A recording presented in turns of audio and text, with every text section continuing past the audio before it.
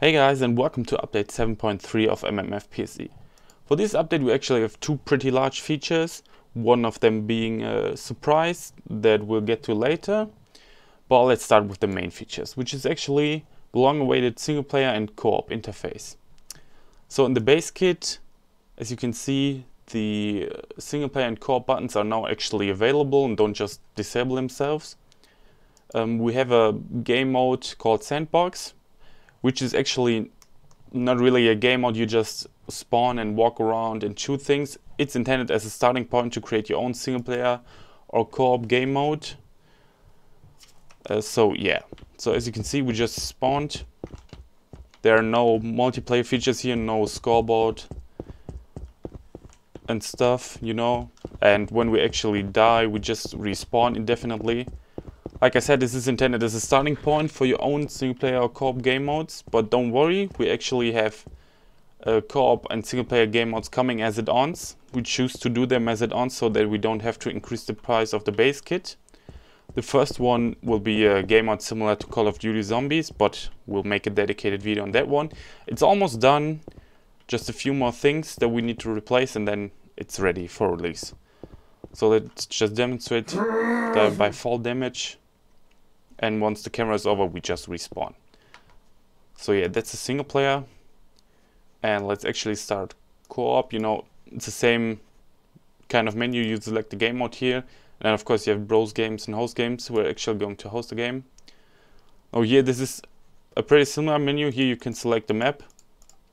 And up here, these are the players that joined. I actually have a client open right here, which we'll use to join. So you can see it has its own room browser. And just start the game. Of course, co-op games don't show up in the main browser for PvP game modes. So yeah, this is the same game mode. There's not actually anything to do here. Like I said, this is a starting point for creating your own game modes. Friendly players, I mean, in co-op all players are friendly by design.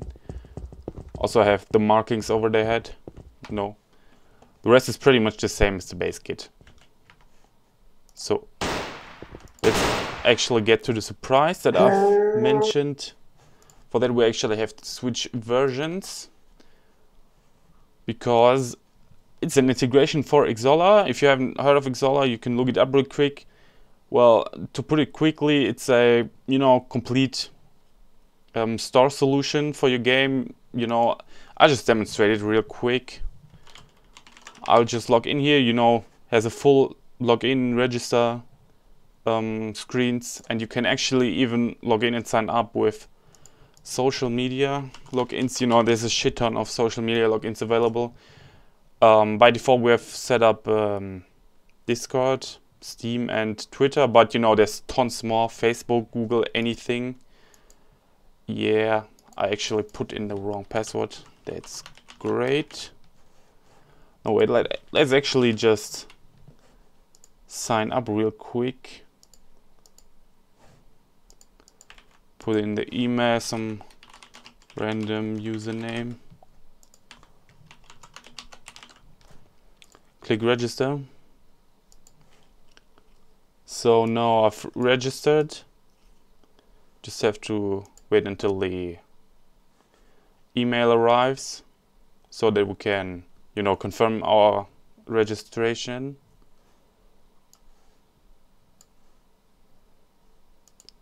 Which should arrive any minute.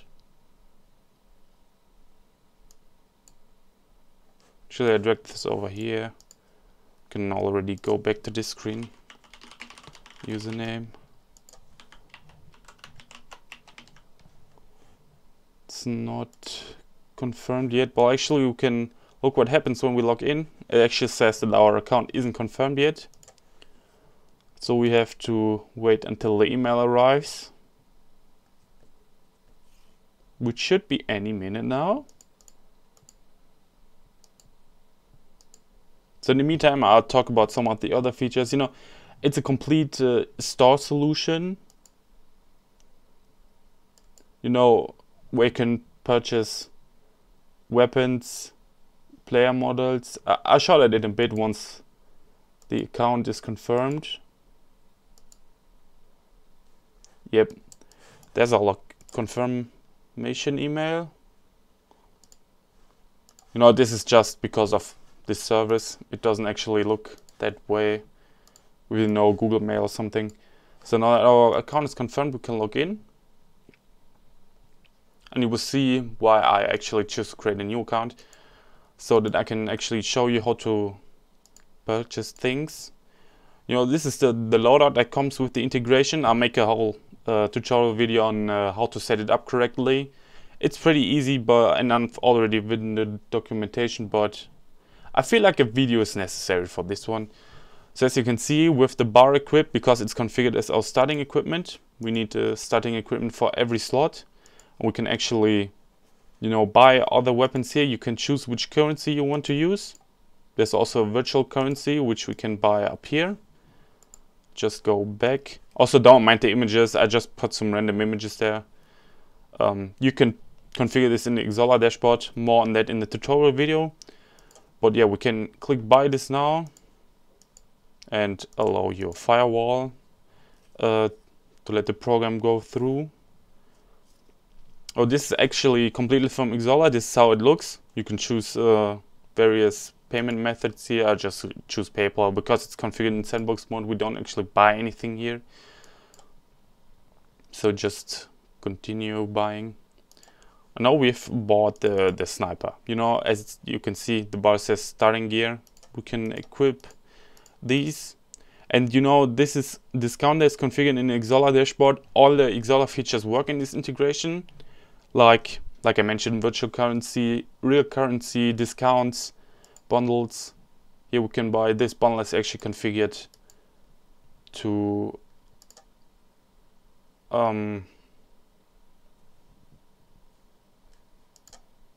buys a few weapons, I think.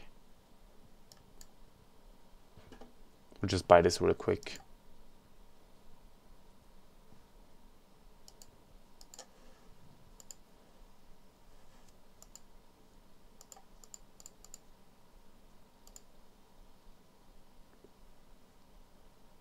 Yeah, anyway, let's continue. So let's go in game now. This is actually the main menu. Also, the progress is also saved bound to the Xsolla account. And so are the statistics.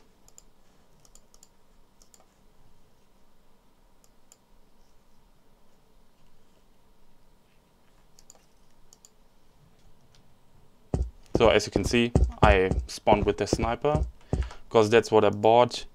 In the menu here, we also have configurable amount of loadouts. And let's actually buy another gun.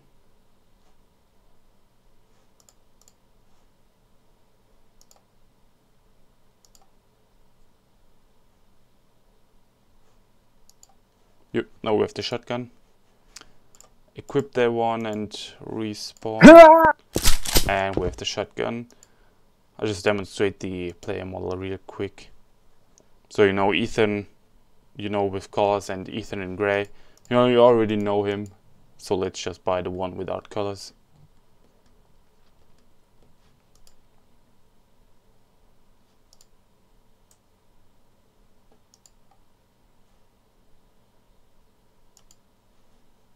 Yep, there he goes.